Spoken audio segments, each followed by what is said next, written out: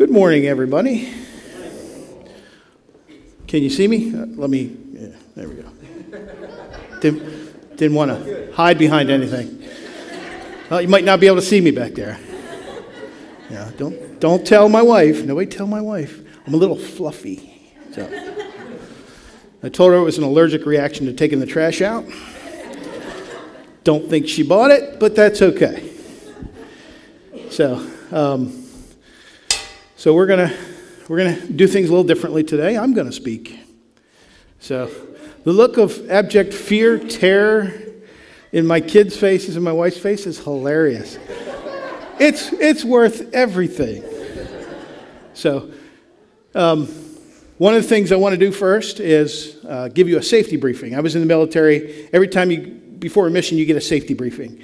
Anytime you're going to do something dangerous, safety briefing. So I want to give you all a safety briefing. First of all, anything I say is not necessarily the thoughts or words of this church or Pastor Jeff. So I get that disclaimer out there, so don't hold anything against him. At the end of this, I still want to have a pastor, so we'll say that. Objects in mirror appear closer than they are. In the event of a water landing, your seat cushion can be used as a flotation device. I kind of like that one, because last time I got on a 747, I didn't see pontoons on the wheels. You're not landing on the water. It's a crash. Call it what it is. But anyway, that's your safety briefing. You've all had your safety briefing. I can sign off on that. Katie's shaking her head already. So I've told you many times, there's two things I do very well, grow hair and sweat. So don't get alarmed if I start dripping up here. I'm not going to have a coronary. I've been cleared by my doctor. So I'll, occasionally wipe the sweat away. We'll all be good, right? So no worries. Don't let that concern you. So I'm not going to do all fun and games. The pastor was kind of worried. He said he didn't know if this was going to be a roast or a sermon or what. Somewhere in between. We might roast you a little bit. No, I'm not going to roast you. You've been roasted enough, so I won't do that. But we're going to start off. I want to give you the Cliff's Notes version of the Bible. How many of you are familiar with Cliff's Notes? You went to high school, didn't want to read the book. You do the Cliff's Notes. So hopefully you haven't done that with the Bible, but let me give you the Cliff's Notes of the Bible. So we'll start with the first verse, Genesis 1:1. Oh, hang on a second. I got to be able to read this. One of the problems of getting older. So let me put my reading glasses on. Sorry, wrong glasses. Okay. So Genesis 1:1. In the beginning, God created the heavens and the earth. It's pretty much all you need to know. Everything you see, God created. Do me a favor. I want you all to close your eyes. Now, Jamie's not closing her eyes. I can see you. I have bad eyesight, but I can tell if you've got your eyes closed. Don't worry, I don't have a water gun or a watermelon. I'm not about to hit you with anything. You can relax. Now, open your eyes. Now, what did you see? Okay, first of all, before I say this, what did you see? If you have high blood pressure, discount the stars, halos, and whirligigs. Those don't count. If you're fluffy like me, discard the cheesesteaks and the chicken wings. Those don't count. That's not what you saw. What did you see when you closed your eyes? Nothing. The Bible starts, there was nothing. Nothing. First verse, first chapter, God created everything. All you need to know. If you look to your left, you look to your right, you look up, you look down, God created it. Thank you, Darlene. She actually did it. Simon says, I forgot, sorry. Anyway, everything you need to know right off the start. I love how that works. Because everything else after that is based off of that one simple fact. Everything else after that, based off of that. Okay, so Cliff's Notes, right? Everybody turn to Revelations. We're going straight to 22, verses 18 to 21. And I'm going to use the New International Version only because my tongue gets caught in my teeth when I try to read the King James Version. I love the King James Version as long as I'm reading it and not speaking it. Otherwise, it just sounds like I have a mouthful of marbles or I've had a bad reaction to peanut butter. So in Revelations, and this is the last set of verses, it says, I warn everyone who hears the words of the prophecy of this scroll. If anyone adds anything to them, God will add to that person the plagues described in the scroll. And if anyone takes away from the scrolls of prophecy, God will take away from that person any shares of the tree of life in the holy city, which is described in the scroll. He who testifies to these things says, yes, I am coming. Amen. Come, Lord Jesus. The grace of God, Lord Jesus, be with God's people. Amen. Everything you need to know. First chapter, last chapter. First verse, last verse. Okay, that's it. We can leave. We're good. No problem. I'm getting a little sweaty. Let me help myself out here.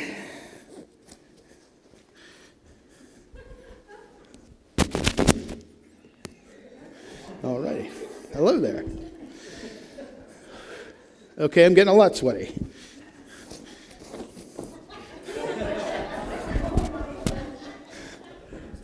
Okay. Never make the mistake of asking your wife to bring you a bag. I ask for a bag, she brings me her bag. I love carrying around a quilted backpack. Not quite the manly luggage I was looking for, dear. Anyway, moving forward, I want to talk about one other verse. I don't have a lot of verses in here. I like to have fun. I want you to have fun. But I want you to remember key things. We've already covered the beginning and the end. Now let's go right into the middle. And we'll have this covered. Let's go to 2 Timothy chapter 4. And we're going to start with verse 4. I got an assistant. Yes. All righty.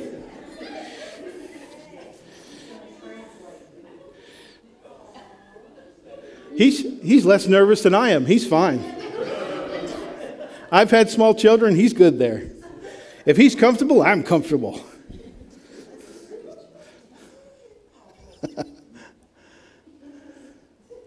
Goodbye. Oh. Now I don't have a sidekick. I thought he was up here for moral support. I really appreciated that. Gee whiz. All righty, where was I? Oh, 2 Timothy. 2 Timothy says, 2 Timothy chapter 4, verse 4 says, I charge thee therefore before God and Lord Jesus Christ, who shall judge the quick and the dead at his appearing and his kingdom, preach the word. Be instant in season and out of season. Out of season. See, I told you. I don't know what it is. King James Version, I just lose my tongue. I don't know what's going on with that. In season and out of season. Reprove, rebuke, exhort with all longsuffering and doctrine. For the time will come when they will not endure sound doctrine, but after their own lusts they shall heap to themselves teachers having itchy ears. And they shall turn away from the earth turn away their ears from the truth, and shall be turned unto fables. But watch thou in all things, endure affliction, do the work of the evangelist, make full proof of thy ministry. Now the NIV version has this a little bit easier for us to read and understand, so I'm going to actually use that as my sample. But I like to refer to the King James Version because it's where most of us all started. So in this, we are all, it doesn't say pastors, it doesn't say one particular person or one group of people, it's for all of us. We're all called to be able to spread the word of God, to spread the news of Jesus in season and out of season. What does that mean? Does that mean, during strawberry picking time and not strawberry picking time? No. We're prepared. We need to be prepared at all times to spread the word of God, even when we're not feeling our best. A lot of times we have a challenge with that.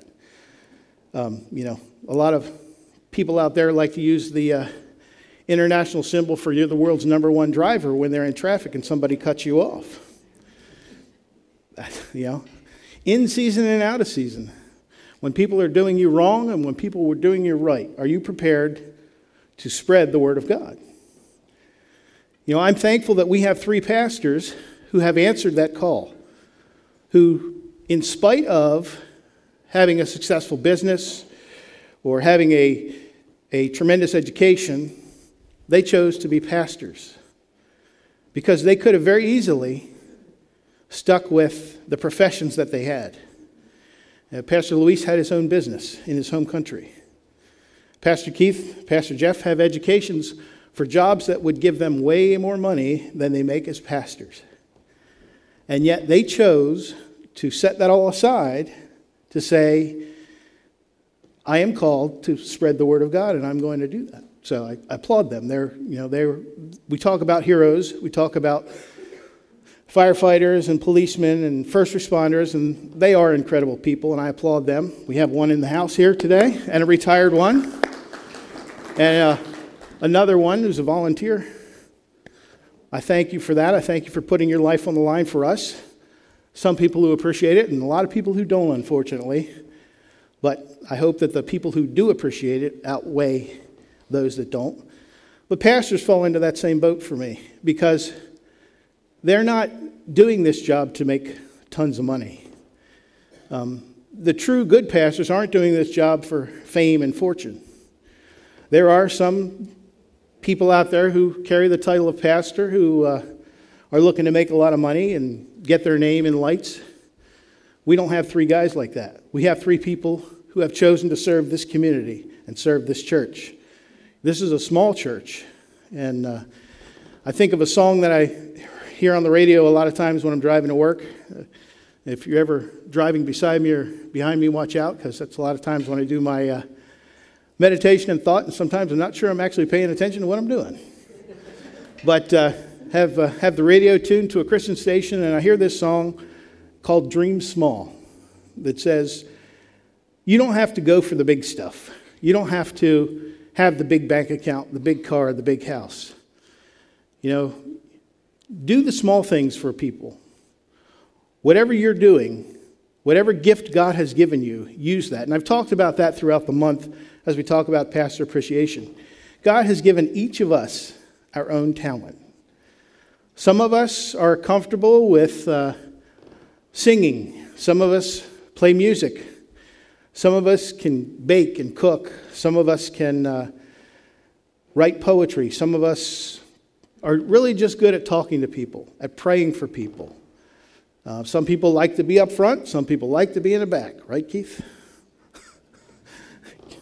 Keith Housel hates being up front. I love it when Rangers have to be up front because he hates that. Gets him out of his shell. But if God made all of us to be the same way, and we talked about Carl playing, if I could play like Carl, I wouldn't be as much of a fan of Carl if I could play like that. But because I can't play like that, that makes me appreciate what he can do with his fingers so much better. I'm lucky if I can get a key in the lock to get the door open. And he's up here tickling the keys and making beautiful music. That to me is something I appreciate because I don't have that talent. And I'm thankful to God that he gave Carl that talent for us. I'm thankful to the worship team. We talked about if I was going to sing. You don't want that. No. Katie's shaking her head. I can hear the marbles rolling. No, that's not a talent God has given me. And one of the most important things you can do is acknowledge the talent that God has given you. He's given you a talent not only so that you can earn a living, but he intends for you to use that talent to bless others.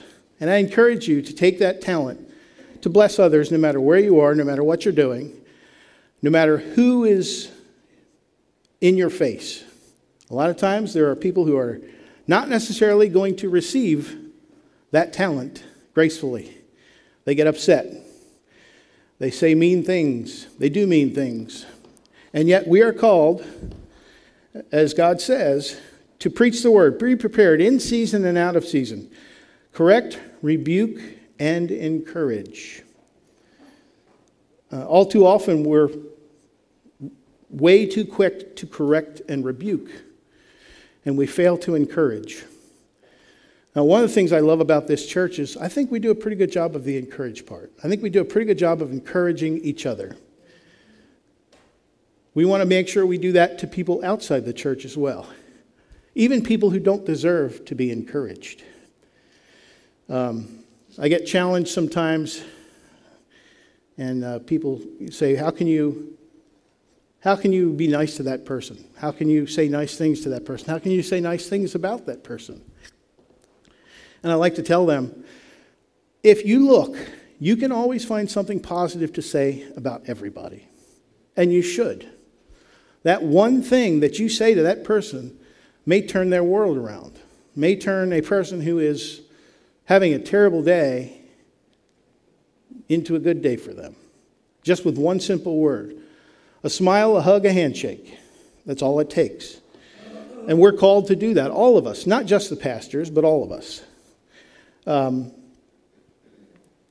The part of this verse that really stands out to me, because I believe we're all seeing this, is where it says, "For the time will come when people will not put up with sound doctrine. Instead, to suit their own desires, they will gather around them a number of teachers to say what the itching ear wants to hear."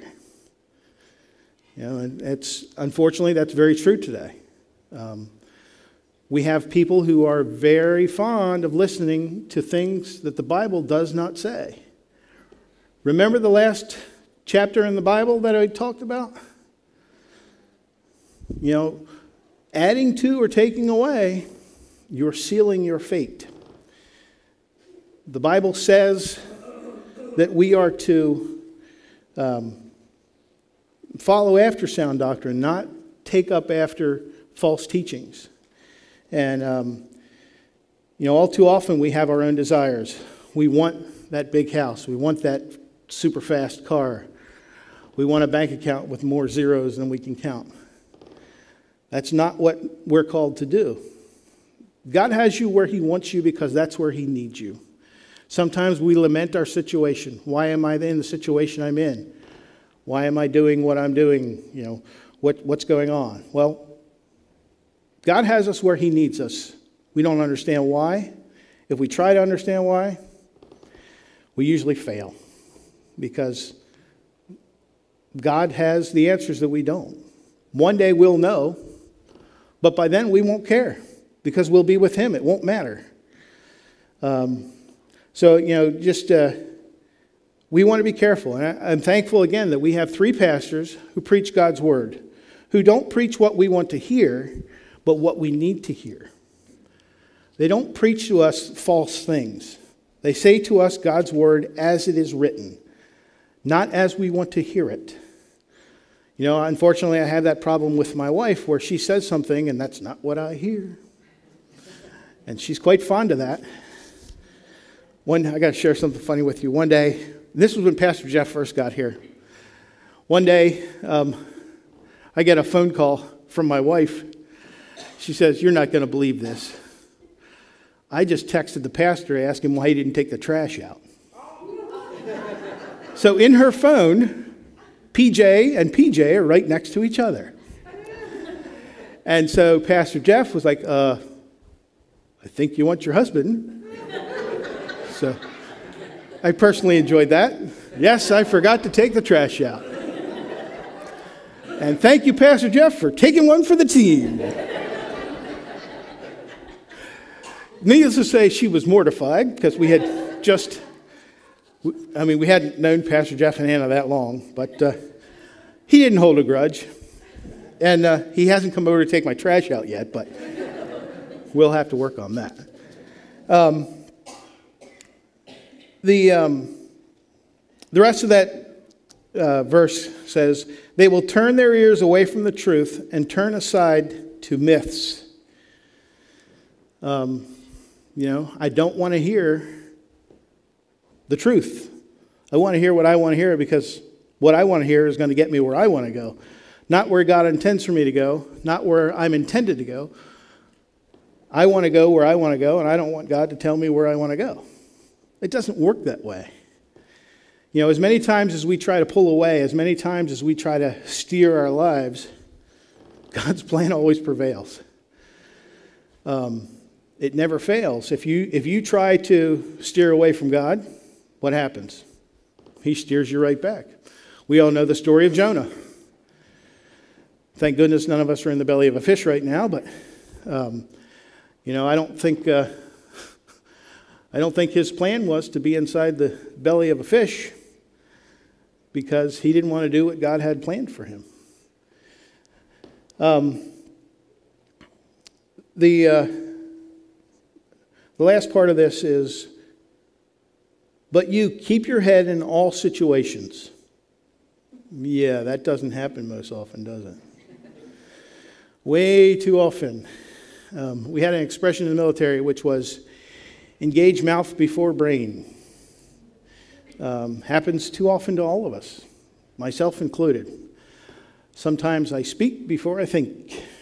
And in most times, that winds up being a bad thing. A lot of times, if we don't think before we start, then after we're done, then we have to ask for forgiveness for what we've just done. So, the Bible says it clearly. The one that's a challenge, the one that is a call for all of us. Do the work of an evangelist. Discharge all the duties of your ministry. That's a call to all of us to spread God's word. Now, for some of us, God did not give us the ability to speak in front of people.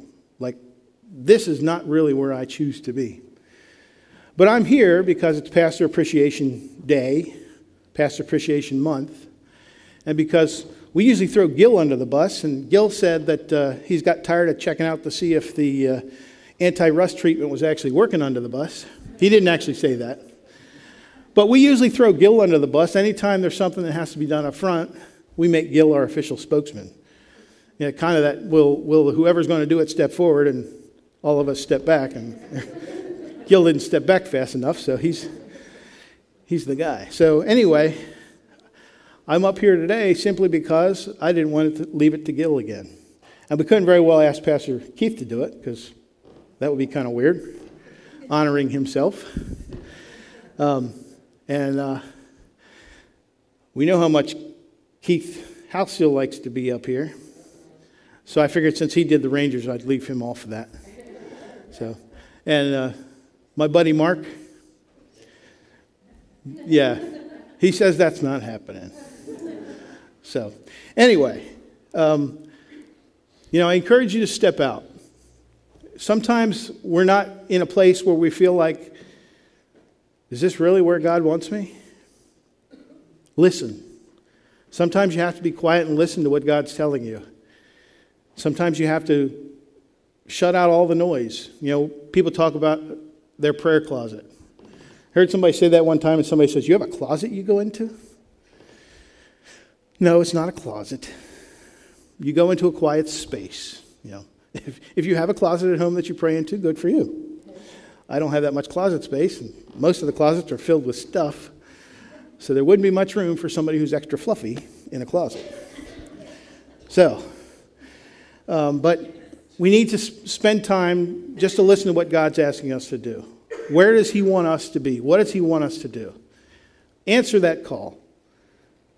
Don't have fear. Step out. If there's things going on in the church where Pastor Jeff is asking for volunteers, don't be afraid to volunteer. One of the things I'll tell you is one of the greatest pleasures you can get is serving others. And it's something that you don't ask for. It's something that you just get. Because when you're helping someone else, when you're doing something for someone else, we have ranger leaders, we have girls ministry leaders. I always want to say mission. I can't get over it. It's just, I'm old. What can I tell you? Men's ministry, women's ministries. There, I want to say it's women of purpose. See, I'm stuck. But anyway, when you step out in those types of things, Sunday school teachers, all those things where you can serve other people. Yes, there's a little bit of work involved. These people don't just show up and things magically happen. They usually have to prepare quite a bit. But when you step out and do those things, you will receive a blessing way beyond any amount of effort you've put into it. Particularly when it's small kids. Kids have a great way of returning that blessing, but adults too. But for kids, the joy and exuberance on their face a lot of times just can't beat anything that you put into it. They just return that so much. A hug, a smile, a laugh, all it takes.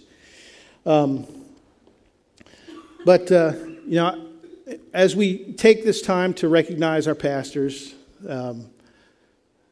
we recognize that they sacrifice for us, not only in their professions, because they choose to be pastors. Being a pastor is not a here on Sunday, going on Monday type of job. It is a 24/7 job. Some people think the pastor only works on Sunday. Not the case. Throughout the week, Pastor Luis, Pastor Jeff, Pastor Keith are called on by us to pray for people, to visit people who are sick, to counsel people. We need someone to talk to, and these are the fellows that we choose to talk to. And they're great fellows to talk to because they are talking to us from the Bible, from the words of God. Things that we need to hear, maybe that we don't necessarily want to hear, but things that we need to hear. And so I'm thankful that these three gentlemen have chosen to serve the community, to serve God, to serve us, this church. This is an awesome group of people, and I think we do a pretty good job of trying to have each other's back, as they say. But that leadership that we have at the top with the pastors is something that we can be very appreciative of. And I am thankful to say that not only do I call these three gentlemen pastors, but they're my friends. And, a lot of times, pastor knocks on your door, quick, hide.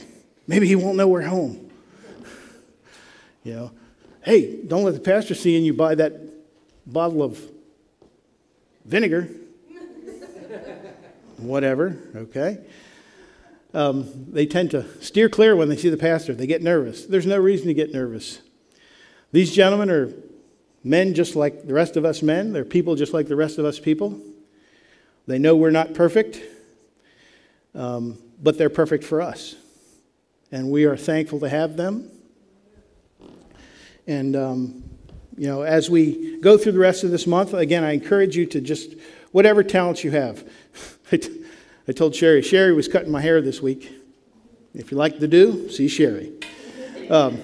Sherry was cutting my hair, and I told her, I said, yeah, this is either going to be mildly amusing or a horrible train wreck. Either way, you're going to be entertained.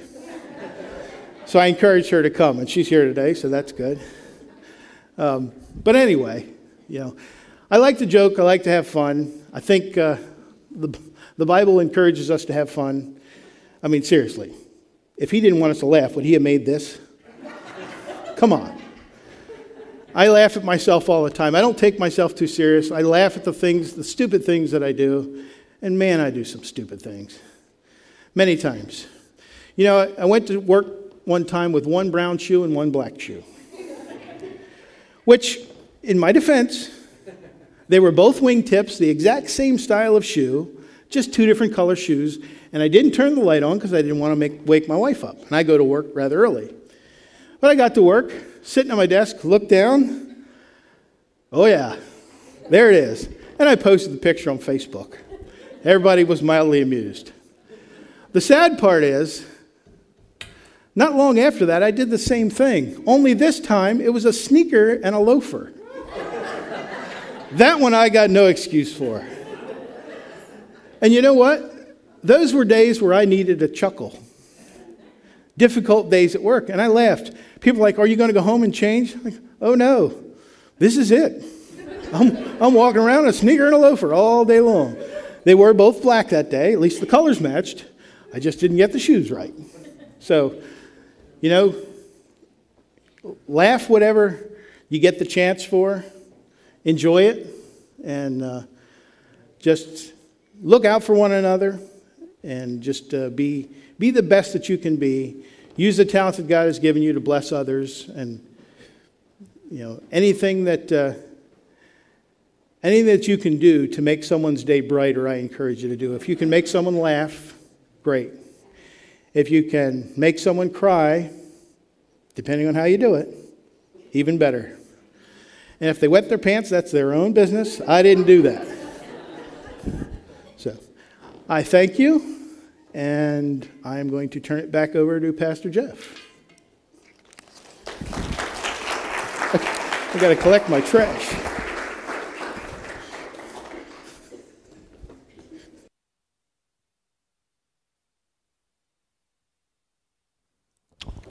Paul's here all week. Tip your waitresses before you leave tonight.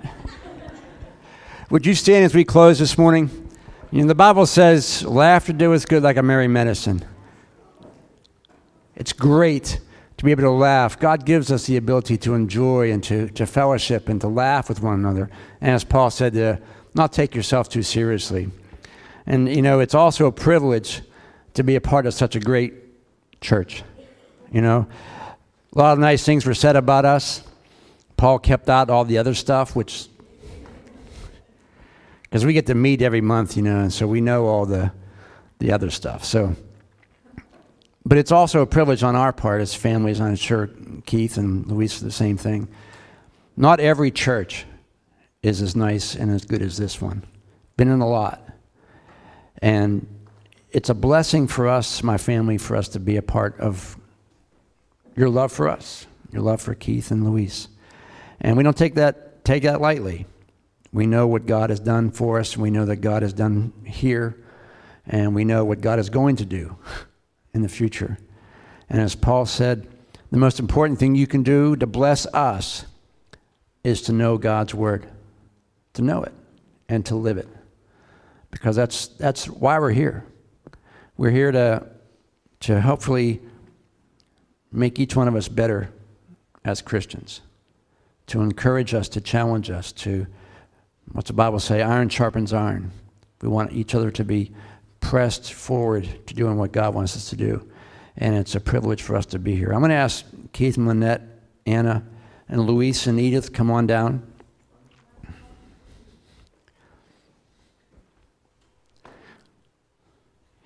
And you stand in front of me. Okay.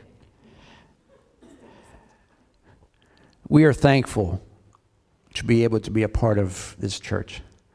And we're thankful for the expressions of love you've all done for us, not only today, but throughout the weeks and months and years. And I'm going to pray for this group right here because we need it. We all need God's blessing, don't we? Amen. And as Paul said, the women, well, you all know it, so the women really need the prayer. So, and we're going to pray for you as a church because our joy is found in you and how God's working in your life. It's one thing to go to a job or nothing ever changes and what you do has no effect on people. But when you come to a ministry that you can see what God is doing in other people, man, that's a joy for us. And we're so thankful for that.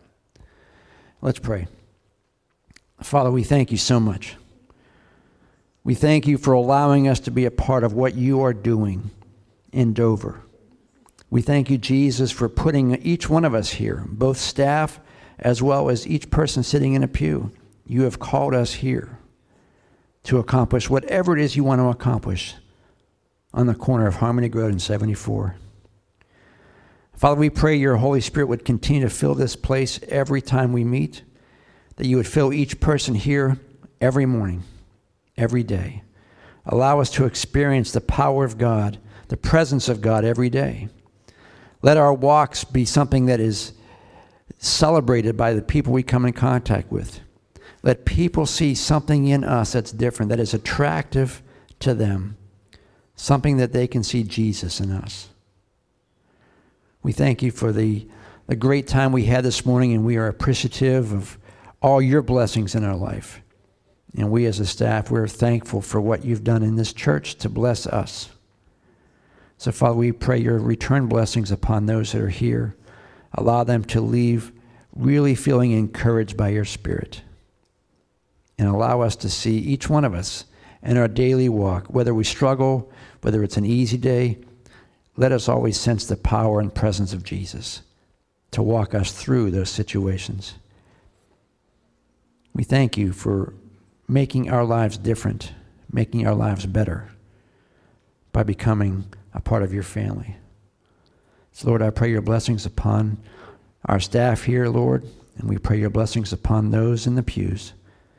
Allow us to really sense your presence and your power every day. And Father, we commit ourselves to you. We are your servants. Fill us and use us as you will. And we thank you for it now, what you're going to do. In Jesus' name. And everyone said, Amen. Amen. Awesome. Thank you very much. So appreciative. We are so thankful for that. Have a great day.